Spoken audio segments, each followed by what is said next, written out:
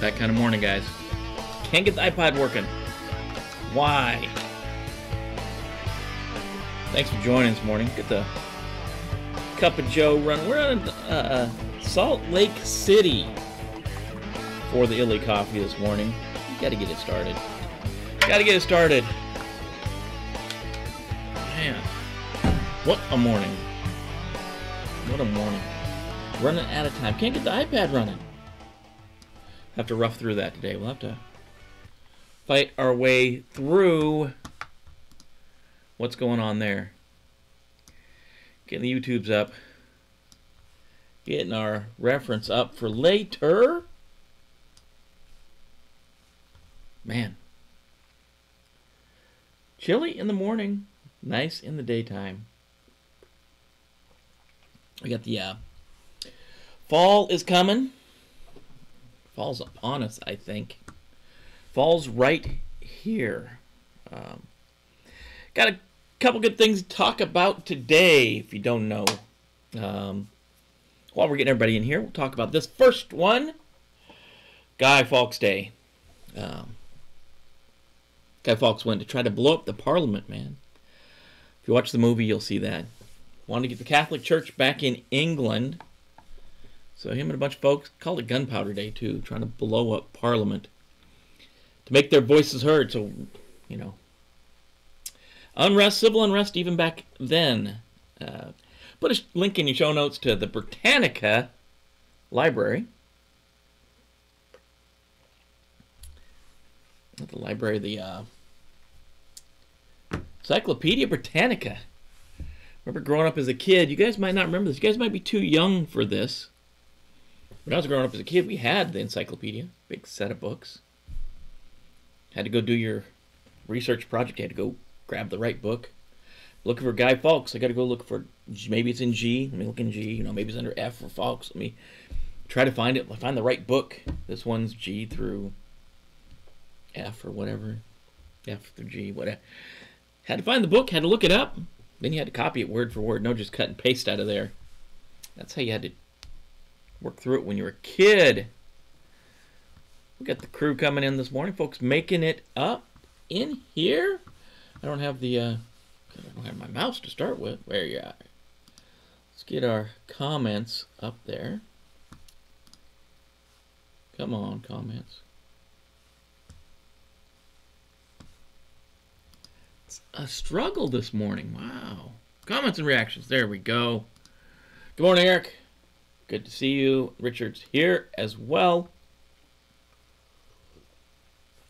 Good. A good dandy morning to you. So Guy Fawkes Day. We see, of course, we see the Guy Fawkes mask today. Probably more than back when it was originally worn. Folks like Anonymous and folks trying to hide their identities from, I guess, during civil unrest or from prying eyes of big government, I guess, or big corporation or whatever. You put the Guy Fawkes mask on, go out there and you can be anonymous. We see that all the time now. So that's what it comes from. You guys probably, there was a movie about it several years ago talking about trying to blow up Parliament and why they were doing it. Right here, good morning.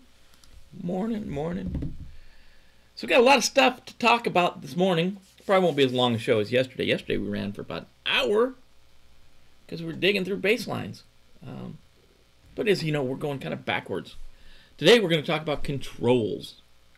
Because you got, you know, I think Janet Jackson said you got to take control. You got to get control. 5, 4, 3, 2, 1. So controls. We know controls. We know what we started kind of at, you know, tailoring.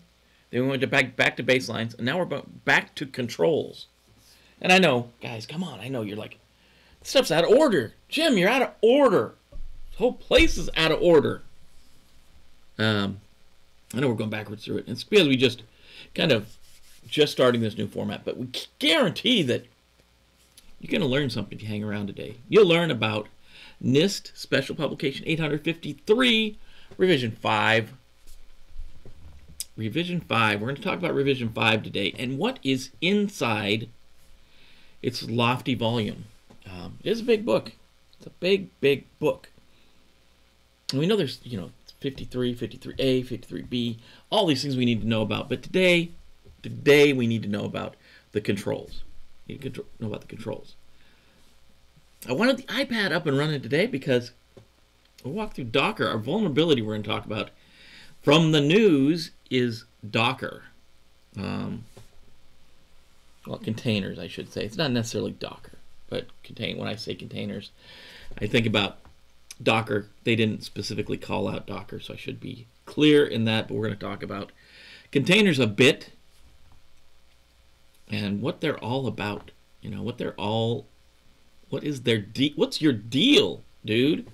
I think what I'm going to do before we get started, I'm going to grab our PowerPoint that we're going to be talking about today. We're going to talk about 853, revision 5, but I'm going to steal one of these slides out of here.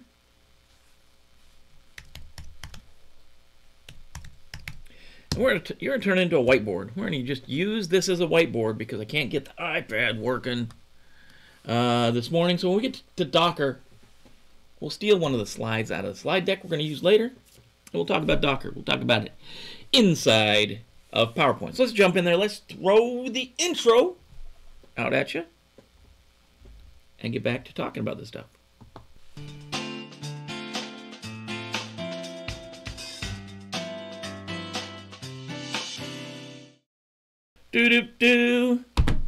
So, our story in the news today, what we're going to start with. We're going to start with the news, and then we're going to roll on, of course, to talking about NIST, right?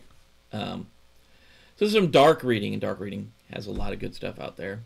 Put this in the show notes in case you want to check it out. It says containers for data analysis are rife with vulnerabilities. It's not the first time we've talked about containers. Containers have been in the news before for, guess what, containing vulnerabilities. So, this story from Robert Lemos. Old software components and the inclusion of unnecessary code created a massive attack surface area in containers for scientific analysis, researchers say. And we're going to expand on this a bit. We'll start out with the article. Regular updating software components can eliminate 2/3 of the vulnerabilities found in container images, while minimizing the number of libraries can also reduce attack surface in some cases. According to research by a team at Concordia University in Montreal. Some of you may know, some of you out there went to Concordia University on this side of the border to teach for Concordia. I've seen some of you in Concordia when I used to teach there. The research, which focused on containerized applications used in high-performance computing, or HPC, environments for neuroimage processing, and analyzed 44 container images using vulnerability scanners and found the average, looked at 44, the average among the 44, the average image had 320 vulnerabilities. Containers based on lightweight Linux distributions such as Alpine Linux had fewer vulnerabilities, suggesting that minimizing the volume of code can also reduce the number of vulnerabilities, the research team said in a paper they posted online last week. Obviously, smaller OS, less code, less options, less functionality is going to be more secure. A bloated OS, Windows, but any OS that gets too much functionality is going to get too much attack surface. So limit it down. We're talking about Docker servers. We're talking about the OS that runs under Docker. And we can have two levels here, and we're going to talk about that in a second. But yeah, lighter weight OS underneath these Dockers is better. While researchers focused on containerized applications for analyzing images of the brain, the issue with vulnerabilities is not particular to that discipline or data science packages, says Tristan Glattard, associate professor at the Department of Computer Science and Software Engineering at Concordia. The problem is general, not specific to a particular data analysis software or OS distributed. distributed distribution. There's no particular bad guy. We didn't find a particular origin of vulnerabilities. This article goes on and on and on talking about containers and what we can do about them. But do you know what a container is? There's D. Good morning. Morning, D. Good to see you. Yeah, so the numbers they found on this crazy. Vulnerabilities found varied from 1,700 on one image to nearly 0 on others. So it's crazy. Yeah. Minimize the number of packages, reduce the number of vulnerabilities, of course. The impact was uneven. In some cases, removing unnecessary packages had no impact, especially when there were few extraneous packages. However, using the Alpine Linux distribution, a minimal version of the Linux community, commonly used as a base image for Docker containers, typically reduce the attack surface. Container images based on Alpine Linux are an exception. They have less vulnerabilities overall. It isn't because of a better software or anything other than limiting the number of software packages on the Linux image. And this really is a good point. Remove packages, remove services, remove connections and protocols, and remove stuff you don't need. Strip your operating systems down. Take stuff off you don't need, or start from a very minimal system to start with. And this ties into what we're talking today, because we're talking about controls, and we're controlling our environment with the use of these safeguards and protections that we put in place to control vulnerabilities. And we control vulnerabilities by reducing our attack surface. And we've got to reduce our attack surface. That's what's going to help us reduce our vulnerabilities and our risk. So we reduce the vulnerabilities, we can reduce our risk. That's the way it works. You can't attack a package that's not installed. And that's the short and long of it. So what I'm going to do, and it's going to be ugly. There's a little gnat flying around in here. I'm going to move the whiteboard over that I just now created. Let's make this full screen. Let's make this full screen. And then again, because it's Apple, we're going to make this full screen again. Let's switch over to the PowerPoint view of our newly created whiteboard, because like I said, our iPad is just not working. So here's our made up whiteboard. I can't even, I'm gonna have to, oh man, guys, come on. Okay, here's our made up whiteboard. Now we're gonna have to do it this way because things just don't work right. So we're talk about virtualization to start with. That's where we've got to start, right? So virtualization, we start with an OS, right? An operating system. There are two basic types of virtualization we can have, right? And let's make this different. Let's start at a lower level. This is hardware. This is the server, the computer you're talking about, right? So we're going to have this, and we're going to talk about type 1 and type 2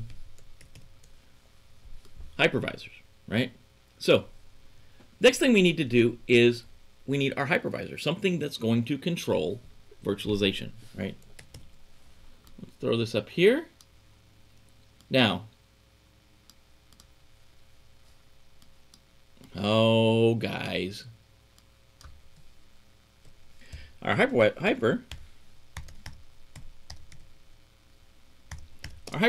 in type 1 sits right on top of our hardware.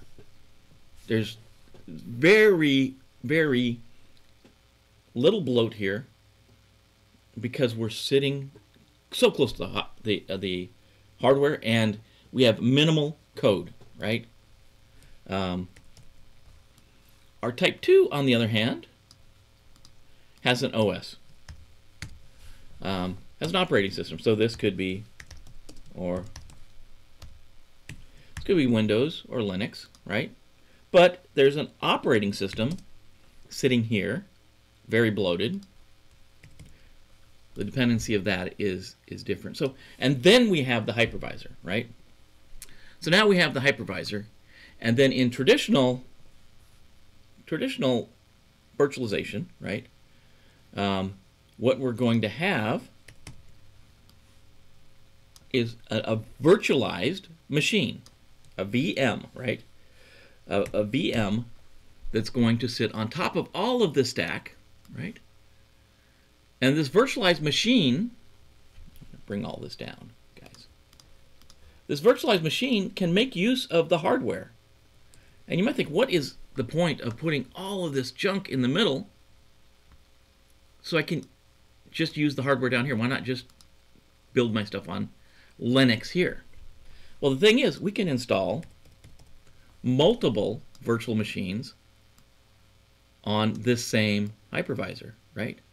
So a lot of you guys know this. This is not earth-shattering to most of you, and it's been around since mainframe.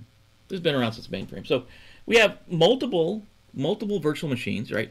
One could be Linux, you know, one could be Windows, then one could be a server, one could be a workstation. We can have all servers on here. We can have all kinds of stuff running on this hardware. So we can utilize our hardware in a better fashion, because now we're virtualizing our load, right?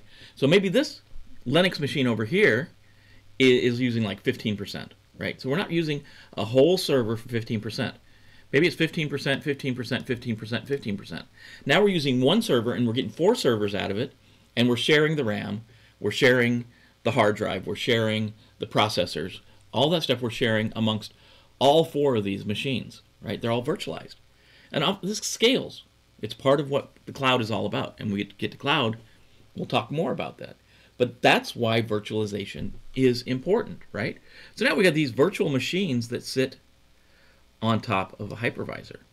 And if we want to run an application, we can put, you know, in this virtual machine, we can put like a LAMP stack, right? We can have our Apache, and we can have our database, and we can have PHP, and all that stuff. We can have a web server that lives on there, right? We've got a web server.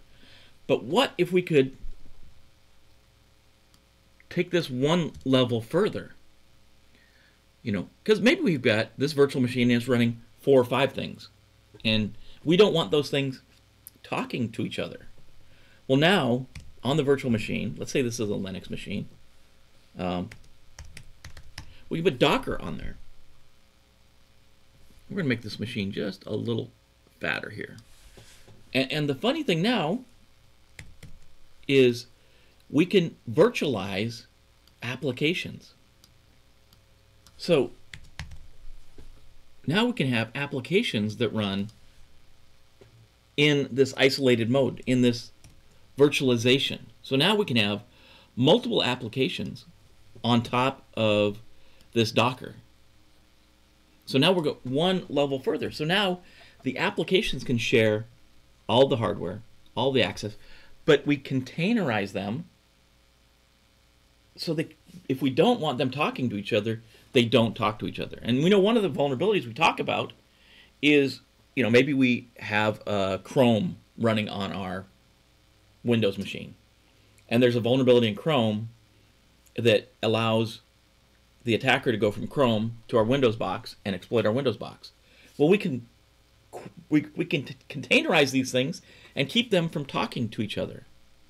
So now our web server won't talk to whatever, our application that runs a mileage tracker or something, right? So that's what containers is all about. We're extracting stuff to another level of virtualization. We virtualized an environment for that app. One thing we can do also is, if we want to, we can also put an operating system here and then the app, depending how you build your environment. So this is the big look at containers, right? So the big component is this Docker. If we have Docker running, right, we can build apps. We can containerize apps, or we can containerize apps and an OS. So we could put, Alpine Linux here, and then a app that runs on Alpine Linux. But maybe you have an app that doesn't run on Alpine Linux. It needs Red Hat. We could put Red Hat here and run it there. And then the third one maybe runs on the underlying OS here. So we're getting a lot more flexibility. And here's the good part. This is where cloud is. This plays into cloud very well, right? So if we don't want lock-in, we don't want to be stuck in a particular cloud. Maybe we don't like Amazon anymore. We can take these containers, because everything's been containerized. Everything lives in these containers. And we can go from this area, we can take all our containers and go somewhere else where Docker is. We don't have to stay here. We take our apps, we move them somewhere else. I mean, that's not the collegiate level of Docker. That's not the down and dirty. That's not everything you need to know about Docker. But that's an overview of Docker. That's what is important about thinking about Docker. So we're thinking about these containers containing between 300 and 400 vulnerabilities each. And we've got to stomp that out. You got to make secure decisions when you build the things like this, right? A NAT in here. So that's the first thing. That's what we got about. So we have to think about reducing the size of our applications, reducing the size of our operating systems, reducing the attack surface. And part of that is through the use of controls. And that's kind of what we've been talking about all week, is controls, right? Tailoring controls, looking at how to set the baseline, and now we're looking at the controls themselves, right? So let's jump over. Let me actually make this the right size now. Let's jump over here. And what we're talking about is a reference document we use in RMF. So for RMF CAP, our CAP certification, one of the reference documents we have is NIST Special Publication 853, which is the control catalog. And the current version, newly released, newly minted, is revision 5, and that's what we see here. NIST Special Publication 853, R5, or revision 5. So you probably need to know the details of what's going on here. And this is the first thing people ask is, how robust is this catalog? How many controls are in here? And you guys know, if you've been around, you know I want to be very specific when we talk about controls. There's controls, and then there's control enhancements, right? So that's two different things. And we obviously have talked about that plenty of times, right? So here's your counts. Your counts are right up there. In NIST Special Publication 853, there are 20 families. This is increased over the life cycle of 853. 16, 17, 20 is where we're at now. 20 families. In the catalog, there are 322 controls. And you guys, if you're paying attention yesterday, you were like, we're talking about baselines. We know that the high watermark that it is for the high impact baseline had 365 controls. How can there be 322 controls in the entire catalog? Well, that's because there's 365 controls and enhancements, right? So think about that. The controls, there's 322 controls, and then there's 867 enhancements of those controls. So our total is 1189. So if we talk about controls and enhancements, there's 1189. And they're broken up over 20 families, right? And we talk about those families, these 20 families. This is how they break down. Access control, there's 25 controls and 122 enhancements. Awareness and training, 6 controls, 11 enhancements. Audit and accountability, 16 controls, 53 enhancements. Assessment, authorization, and monitoring, or CA, 9 controls, 23 enhancements. Configuration management, 14 controls and 52 enhancements. Contingency planning, 13 and 43. Identification and authentication, 12 and 58. IR, instant response, 10 and 32. Maintenance, 7 and 23. Media protection, 8 and 22. And I'm just getting on this a little boring right now. Why are you going over this? Because you need to know where these controls lie out there. These are questions you may get as you go through things. And let me move myself over here. Now we're looking that way. Next thing we look at, the next, that's first 10. Your next 10, physical environmental protection, 23 and 36, planning, 11 and 6, program management, 32 and 5, personnel security, 9 and 9, personally identifiable information processing and transparency. That's a mouthful. That's one of the new families that used to be in the appendix. So in 853 revision 4, this was an appendix. Now it's part of the control catalog. This is that alignment of privacy and security, right? So that's PT, 8 and 13, risk assessment, 10 and 16, system and service acquisition, different than supply chain, 23 and 122, system and communication protections, 51 and 111. Those are two big, old, huge families right there. System and information integrity, 23 and 95, and supply chain risk management, 12 and 15, another new family. So you're like, oh man, that is just a bunch of text on a screen, right? So let's actually jump in and look at the catalog, right? But before we do that, let's talk about assurance, because assurance is introduced, that's not introduced, but it's really highlighted in this revision. So we talk about assurance levels. Let's talk about assurance. So this is from a NIST definition.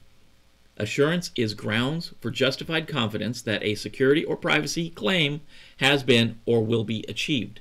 Note 1, assurance is typically attained relative to a set of specific claims. The scope and focus of such claims may vary, and the claims themselves may be interrelated.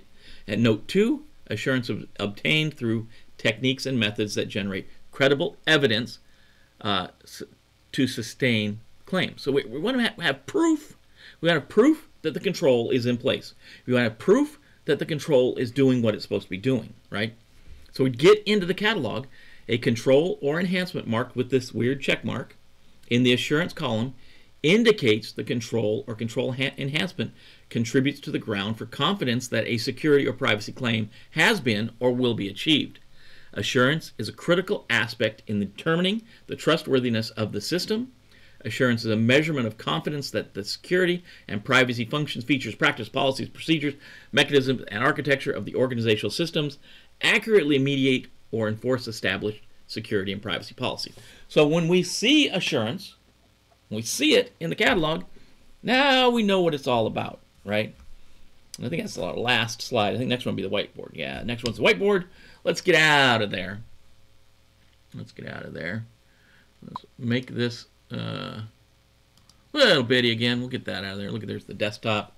And let's grab yonder control catalog.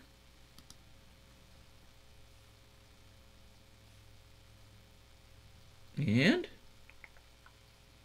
let's jump in to this. Why am I not? Oh, it's got a weird format.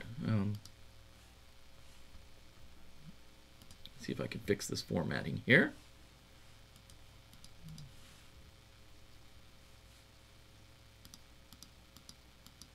Oh, why does it do this? Let's looks like I've got to. There we go. I just got to make it weirder on the screen. Let's get rid of that too. And let's do this. And I'm gonna, 1 second, guys. We're going to be right into it. There we go. Now I'm going to share the control catalog. And really don't like the way that looks. Let's see if we can zoom in on it. That's a little better. A little bit better. Not perfect. Oh, I'm looking at the wrong one. I'm looking at the wrong one. What do we got there? Preview. Preview. There we go. That's a little bit better, guys. That's a little bit better. So this is 853. R5, right? So let me grab myself and throw myself over here in this column. Again, every one of them's going to have this publication is free from NIST. September it came out, and its authority tells us all about it. We're going to jump down to one of the things that's cool about this thing is now in the olden days, the table of contents was not hyperlinked, right? So here we see our control families. And let's take, I would like the awareness and training family. Let's go into one of these. And if you've never seen a control, this is what a control looks like, right? So we're going to have some things in here. We are in a new family. This is the awareness and training family. So we know where we're at. We're talking about AT1. And for people new to the catalog, anything that's a -1 is going to be policy and procedure. Prime for inheritance. These should be done at the organization level, or at least one of the higher tiers, right? So this is policy and procedures, and generally they all kind of read the same. So it's going to tell us about the control. As a system owner, we need to know about the control.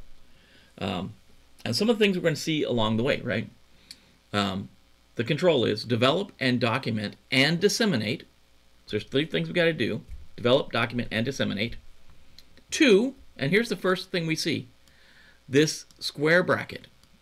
The square bracket is what's called an organizationally defined variable. And there's a ton of these things. I haven't counted these yet. It's probably worth counting.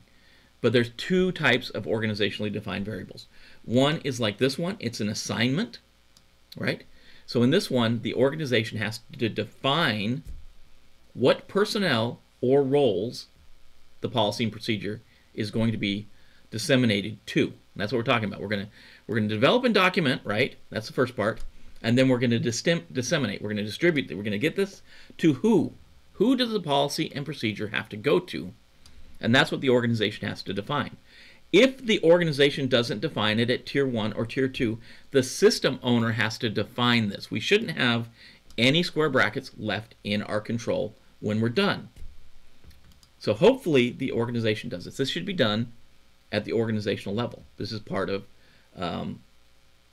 defining your common controls, right? So that should be, assignment should be made. So we shouldn't have this here. It should be maybe all personnel or all account holders. Whatever, there should be a definition in the square bracket. It should be changed from a square bracket to whatever, right? The other type of organizationally defined variables we see is this other square bracket here, right? So we know we're going to develop, document, and disseminate to, and let's assume that our organization said everyone. So develop, document, and disseminate to all personnel. And then we have to see another type of organizationally defined variable. This time, instead of an assignment, it's a selection. NIST is saying select one or more of the following. So organizational level, mission, business, process level, or system level awareness and training policy that. So now we're saying in this sentence, develop, and we're going to say, let's say we're going to say this one is organizational level, right? That's the selection we're making. We're just going to pick one. We could pick one, we could pick 2, we could pick all 3 if we'd like, right? But we're going to say now that we've got those 2 variables set, the sentence reads like this: develop, document, and disseminate to all personnel a organization level awareness and training policy that addresses scope, roles, responsibilities. So in our policy, we've got to address all of these things. These are all things we can be assessed on. These things all have to appear in our policy. And then, it is consistent with laws, executive orders, directives, regulations, policies, and guidelines, and then it goes on. So this is the control. This defines what we have to do. We've got to meet all of these requirements, right? So if we do all this thing, we do build this great training program, but maybe we don't address roles. When the assessor comes around, that's a finding, right? You built this great policy, but you didn't address roles. That's a requirement right here.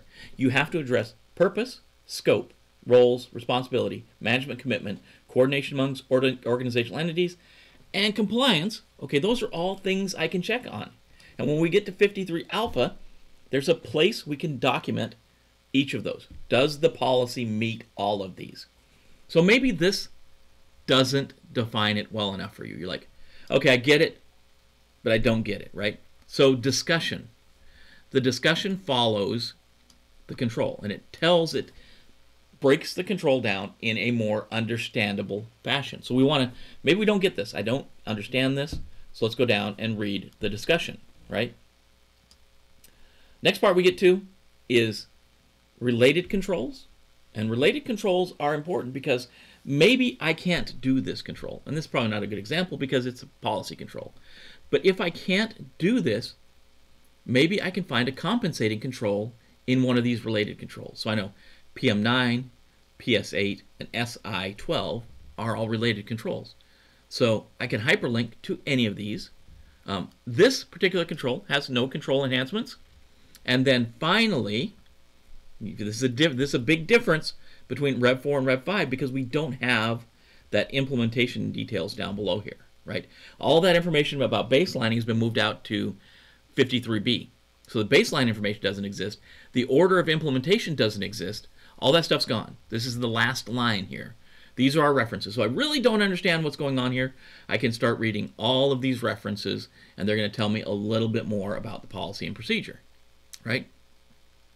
The one thing we didn't cover, right? So the one thing we're missing is control enhancements. This one has no control enhancements. It's just straight up AT1. So if we go down to AT2, we've got the same thing. This time it's going to expand a little bit. This is literacy, training, and awareness. And this is going to tell us the same information. The control, this is what the control is all about. We have our normal discussion section. Down here it's going to expand it further to help us understand it. Our related controls, but now new is their control enhancements. So if we have a control enhancement that we're going to implement on our system, it might be AT1, or excuse me, AT2 enhancement 1. So that would read AT-1 parentheses 1 end parentheses, right? And the same thing, we've got kind of now a micro view of an enhancement, right? It's the control, again, this expands on the control. And this may come up. You can't have an enhancement without the base control. You can't have AT2 enhancement 1 without AT2. You got to have AT2 too. Tutu, man. So, the good thing we see, here's what's going on. Here's the discussion, right? The control is provide practical exercises in literacy training that simulate events and incidents. And that expands on the literacy training and awareness. So you're building this awareness program, right? So this is what a control and an enhancement look like. This is the enhancement. Just this part here, not 2 down there. Just this. I don't know why it keeps grabbing that, but there's your enhancement. That's enhancement 1. Here's enhancement 2. Some controls have a ton of enhancements. AC 2 has a ton, like 22 enhancements. Huge, huge. So that's the first part. That's a control. That's when we look at a control. So we want to look at these things further. We jump back to the back, past everything, past all of this stuff, right? And they're broken down by family. So we can look at the families. These are families. We're down to the SC family down here. And if we keep going, we're going to get to the end of this thing, right? We got references and all that good stuff. We're almost there. There we go. There's our big table, right? And in the past, if you're familiar with 853, this is where we used to see that baseline process. We used to, on this table, there was low, moderate, high. We could determine, what's going on here. But the important thing, we kind of alluded to it yesterday, is now one of the big things that NIST did that was really good from 1253, from the CNSS world, the Committee on National Security Systems. CNSS has always had this indicator, should this be an inherited control? And NIST was smart enough to go, that is really a good thing to have in our control catalog, right? So now, I think Rainier or Mike brought it up yesterday, if we're looking at all these controls, I've got controls and enhancements at a high benchmark or high baseline level of 365 controls and enhancements I have to implement. That's a lot. That's a lot for a system owner to do. But now we can go through, just like we looked at 1253 yesterday. In that video, let's see if Mako can put that up there, the video where we talked about 1253. That, of course, that was revision 4. So we need to look at revision 5. So what they've done in this implemented by, they've done the same thing. They haven't really said inherited, but they put this O, right? If there's an O in this column, that means it's primed for the organization to implement. When we see O, that means it's a common control, right? If we see an S, on the other hand, like this one, that's a system level control. And obviously, if we see this one, OS, that's either a common control, a system control, or a hybrid control, right? So there's a little more work on the OS ones. These ones are straightforward. S, system level. O, organizational level. And then we have the assurance. That's what assurance, and that's why we talked about assurance before we jumped into the deck. So this is a great table. This covers all of the controls in 853 and all of the enhancements. So we can see them. AC6, right? Let's go back to AT2. I always like AC2. It's a huge control, right? So AC2, account management, and then we see all the enhancements. This is 13, I guess, here. Thought that was a lot more than that. Oh, there we go. That's what I was thinking about. AC4, information flow enforcement. Look at all these enhancements. 32 enhancements on this one. And they're all hyperlinked. So we want to look at the enhancements. And obviously they're all either system level, OS level, or organization level, or organization system level. The other thing we see on the table here is these that are grayed out. These are controls that are withdrawn. They still exist in the control catalog because maybe you had an older system that had them in place and you need to know where they went. So it's going to tell you AC4 enhancement 18 has been incorporated into AC16. So it's gone. The requirement's still there, but they just made it as part of AC16. So let's get the Docker off there. That's your overview, right? We're talking about the risk management framework. That's overview of revision 5 of 853. There's a bit of front matter we didn't cover. And we'll leave that for another day because we are running a little bit long. So, Cody, morning. Good to see you. Did you cover RMF control application to Docker yet? And we didn't go specifically to Docker. We just talked more about the application of these controls can help reduce that vulnerability we talked about. And this is a good example. Like we talked yesterday about building a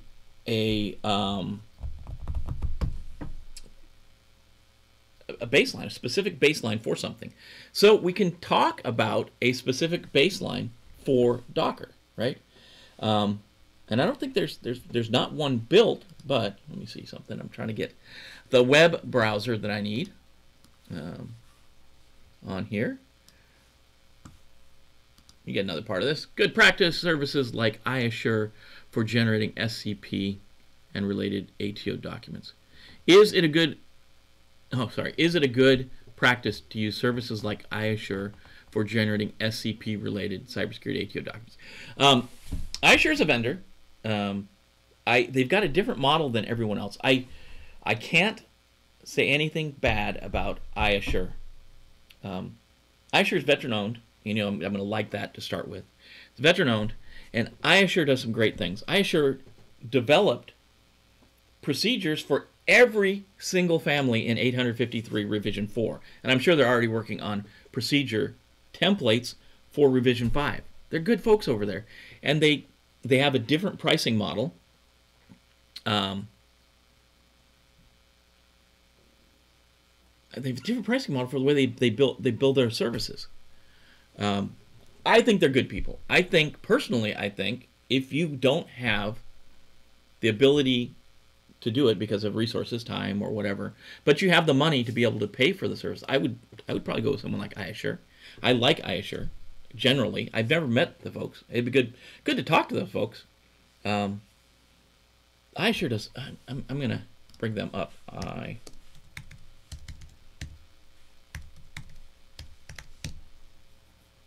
And we'll make sure I've got the right iAssure here. There we go.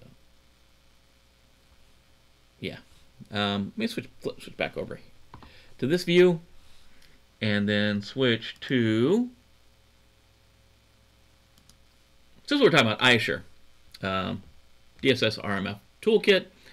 Lots of stuff these guys do. They are doing a lot of great things. I don't know if they still have them out here. Oh man, I didn't mean to do that. Let me go back. RMF templates. I'm sure this is where it's under. Yeah. So what they've done is they've created templates for all of these different procedures. Now these aren't policies at a procedure level, so and they're done really well. They did a good job, and they're very well aligned to the control families, right? And if you look, there's like 9,000 downloads, 9,000 downloads, 12,000 downloads. People have downloaded these a lot, and they provide them. And again, these guys do some great things. If you are a government employee, if you're a government organization, you're free to use these and do what you want. They do have some stipulations if you're a contractor, you're consulting, and you're providing these services to someone else. You're making someone pay for your services. There's some different requirements in here. But yeah, this is iAssure. I think they're pretty good folks. I've never met them, but I know they're veterans. The last time, unless they sold out, yeah, employers support of the Guard and Reserve. Yeah, these guys do some things. Their model's a little different. So I guess the point is a good practice. If you have a reputable vendor, someone like iAssure, I think is a reputable vendor. They're pretty good. No, it looks like Lance is asking, or someone's asking. I guess not Lance. Someone's asking if the internet went down. I don't think so. So that's one thing. You know, that's why if you have to use someone like iAssure, they're a good one to use. The company seems to be solid. So I like them. If you, I don't know, Cody, have you ever dealt with them? I have not actually dealt one-on-one with them. I should probably reach out to them to see, you know, if we get talking to them. They do some great things. They used to have a cool database that you could go out and do some manipulation of controls for ATO documentation and stuff, but that went away with the newer documents. So cool. I forgot what I was going to do out here, but I guess it's not that important. We're running out of time anyway. So hopefully this provides you a good overview of NIST Special Publication 853, Revision 5. This is the kind of stuff we talk about in the RMF course, the Cyber-Recon RMF course. If you're thinking about learning more about, you know, RMF, I think the coursework we have together is a good one.